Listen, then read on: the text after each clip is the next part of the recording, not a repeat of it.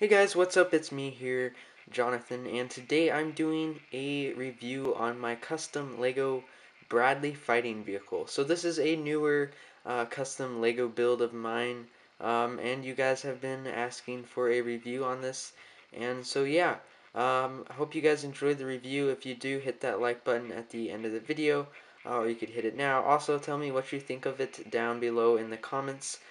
This Bradley has all the features of the real one, plus it's good scale, and yeah, it doesn't have all the features just because of the scale wise it was a little bit hard to put some of them in because of how small it was, but other than that it's pretty awesome. So as you guys can see, this is a 360-degree view of what the tank looks like all around. Later on I'll be getting into the scale comparison compared to a minifigure, and I'll also be showing the features. But for now, as you guys can see, it looks really detailed and is pretty awesome. So now I'll go ahead and show you minifigure scale. Hey guys, so this is the minifig comparison. So yeah, it's pretty awesome. As you guys can see, it's a good scale.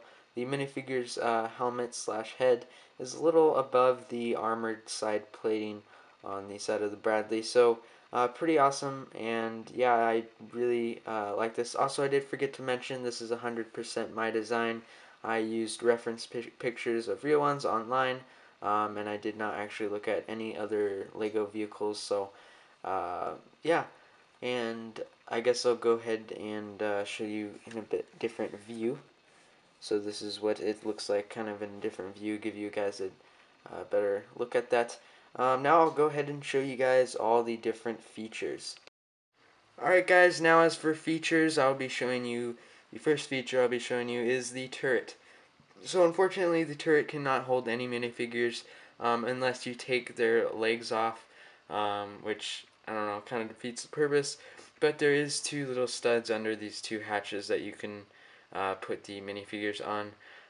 So we have the smoke flares right here, which unfortunately I couldn't really put that in on the front, because on the real one they're actually on the front there.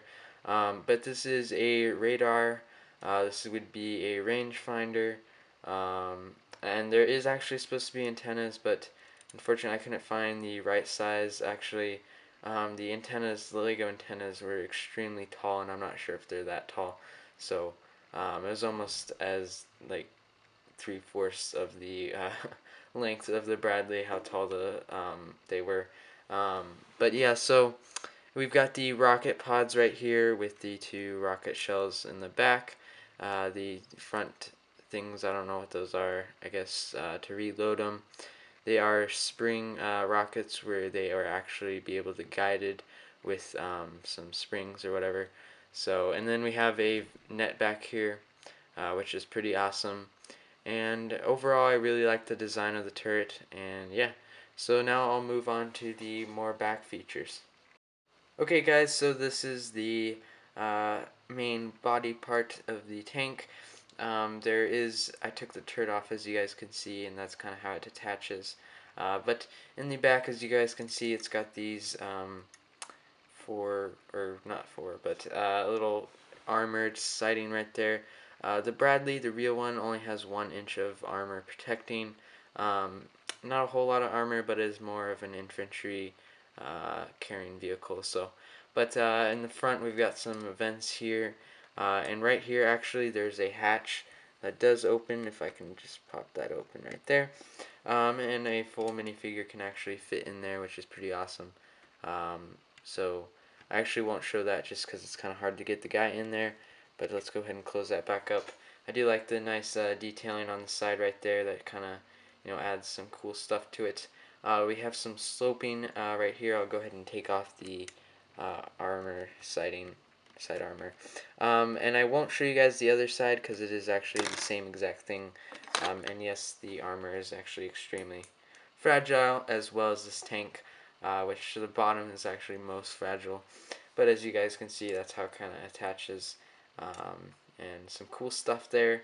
So yeah, and then I'll go ahead and put that back on, and it fits nicely, and it does slope up the armor right there as the real one does. Now let's go ahead and move on to the back, which is pretty awesome. We've got the two backlights as well, and right here we've got this door, which actually locks with these two pieces, which are a little bit tough to get out, but you kind of have to pull them out just because, but as you guys can see, it does open. Unfortunately, it can't fit any minifigures, but it does have that feature, which is pretty cool. So uh, yeah, I'll go ahead and put those back on. So last but not least, we have the front. We have a spare wheel, some luggage packaging right there, and then we have the two front headlights, and then some, I guess you call those tow hooks, and then yeah, the treads, of course. So pretty awesome. It is, I believe, 8 studs wide, not including the side armor, which makes it about 1 stud wider. But it is, I believe, 20. I actually don't know the length of it. It's somewhere in the 20s, but yeah, so I think that wraps it up for this review. I'll go ahead and show you one last quick 360 view. Yeah. Alright guys, so this is one last 360 view of the whole tank itself.